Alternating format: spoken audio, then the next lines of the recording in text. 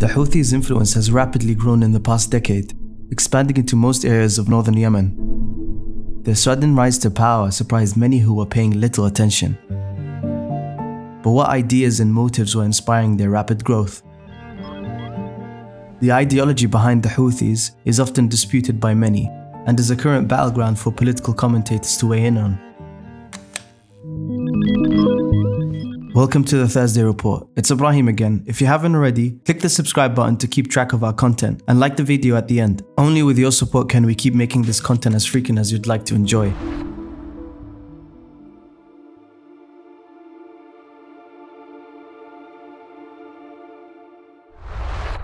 Do the Houthis want better representation for the Zaydis, an Islamic democracy?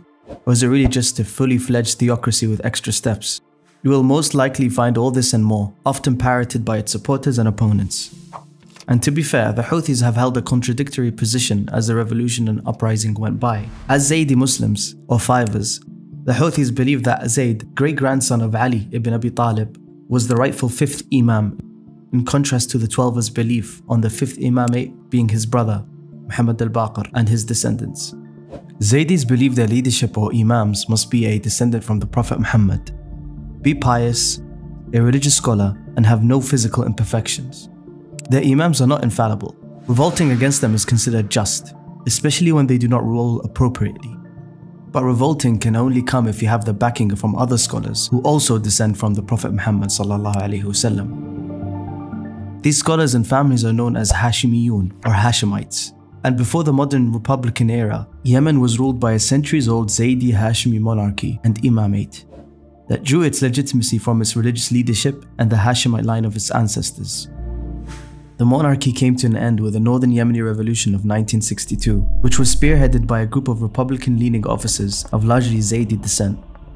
A civil war erupted with the Republicans being backed by Abdel Nasser's Egypt, while the monarchy was backed by Faisal's Saudi Arabia. The Republicans managed to topple the Kingdom of Yemen, but much of the Zaydi tribal networks that were once loyal to the Imam were largely left to their own devices. Many times backing the Republican rulers such as Saleh, who relied on the loyalty of his own tribe and its allies. The religious Zaydi communities, especially in the north of Yemen, struggled to cope with the changes that were pushed over time during the Republican era. As the state sought to eliminate the social caste system that the Zaydis emphasized, they attempted to so-called modernize the country's social structure. Education wasn't spared by the Republicans. No Yemeni child could go to a Zaydi religious school as a means for a state-recognized education. This positioned the Zaydi scholars against the government of Yemen, at the time largely composed of more secular Yemenis who also belonged to the Zaydi sect. Despite this, the northern Yemeni government commonly used religious scholars' fatwas against the communist South Yemen, maintaining the religious establishment's minor role in politics. The Houthis, as they claimed to be Hashemites, resented the minimization of the Hashemite social caste and the religious scholarship in Yemen's modern history, largely blaming it on Western influence. But what really differs the Houthis' religious approach to Zaydism compared to the more traditional Zaydi scholars?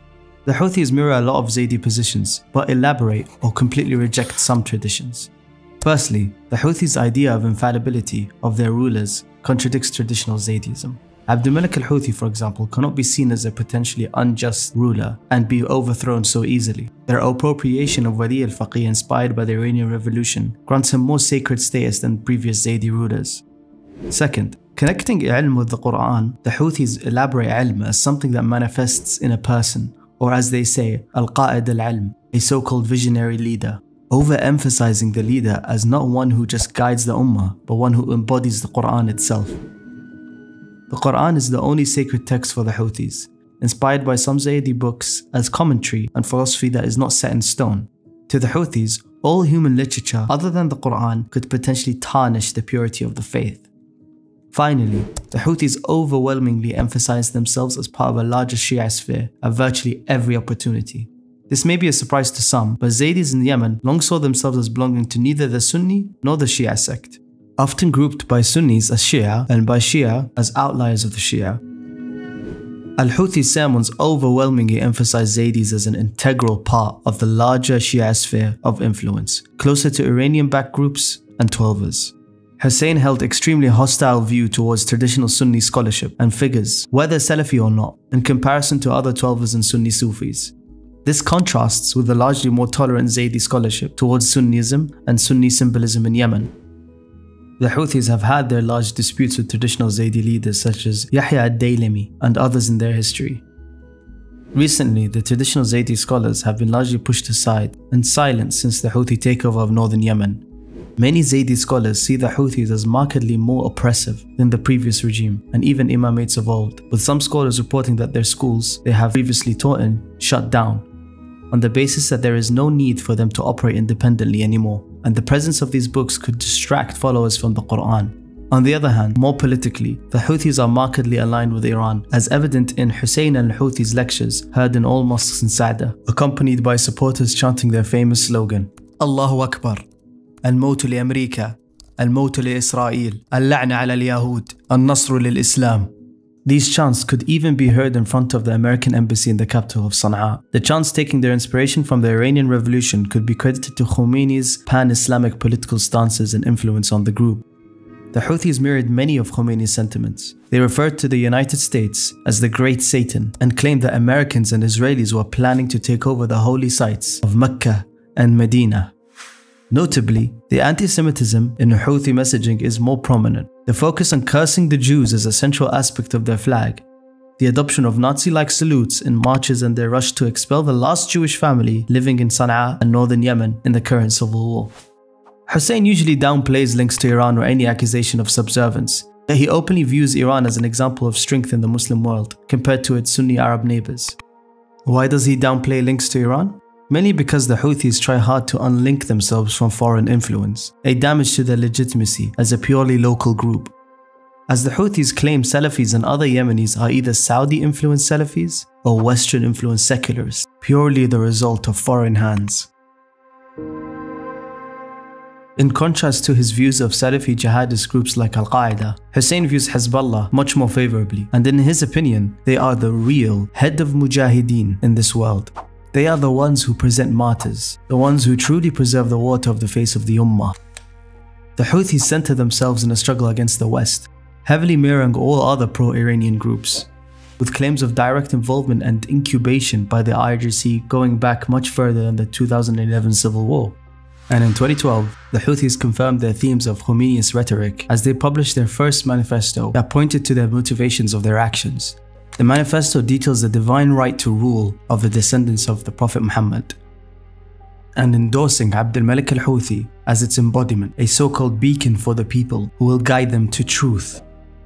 The document is signed by Abd al-Malik with the title of Alam al-Huda, the icon of guidance. It symbolizes his sacred status as chosen by God, entitled to leadership and his subjects' obedience.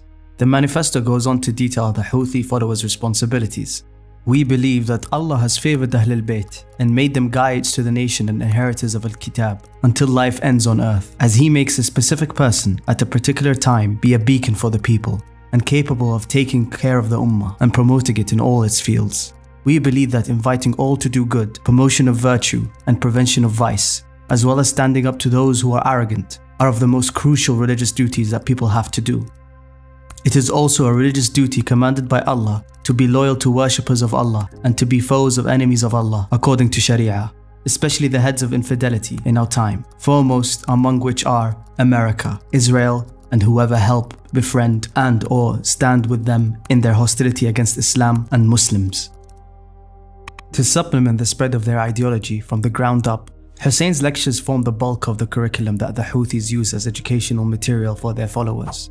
They are centered around the importance of jihad against America and Israel, the rejection of reforming religion in any political sense, and the need to preserve the unity of Muslims by avoiding democracy, which he deemed an alien concept whose end goal is to allow Jews to rule over Muslims.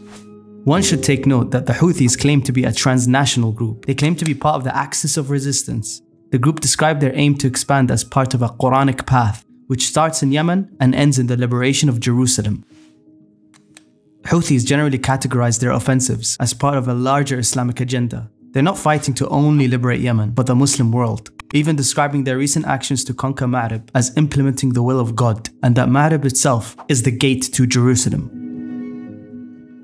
Looking into the material taught and spread in Houthi schools and madrasas, such as the children's magazine called Jihad, one can take notice of the largely central political themes taught to children that reinforce concepts pushed by the Iranian Revolution and current-day rhetoric from other pro-Iranian militias. Here, for example, the magazine features a fictional postcard by an Iranian boy named Salman, probably in reference to the Prophet's companion, Salman the Persian. Salman praises the Iranian revolution for toppling the Shah, describing him as an American agent. The text then goes on to warn children that the US and Israel are trying to incite hatred from Arabs and Muslims against Iran. Salman then urges readers to maintain the line of the revolution and frustrate the schemes of the greater Satan, as in the United States of America. In this other example, a collection of Arab countries is demonized, especially Saudi Arabia. They're labeled munafiqun, or hypocrites, a term usually used to refer to people who claim to be Muslim but reject Islam or work against their religion in secret, therefore enemies of all Muslims. The illustration features the current UN-recognized Yemeni president Mansour Hadi as an example of a munafiq, and the text reiterates that munafiqs can come in the form of groups such as ISIS and the Yemeni Muslim Brotherhood affiliate Al-Islah, and even countries such as Saudi Arabia. The Houthis consequently mirror the Salafi Puritan approach that they criticize. They consider themselves as purifying Islam and unifying Muslims, much like Salafi groups. Thanks again for watching our second episode on the Houthis, exploring their ideology. Stay tuned for our next video, where we will discuss how the Houthis managed to expand into Sana'a and the rest of northern Yemen in the aftermath of the Arab Spring. I hope you liked this episode, and I encourage you all to hit the subscribe button and join our Discord for further discussion. See you all in the next one.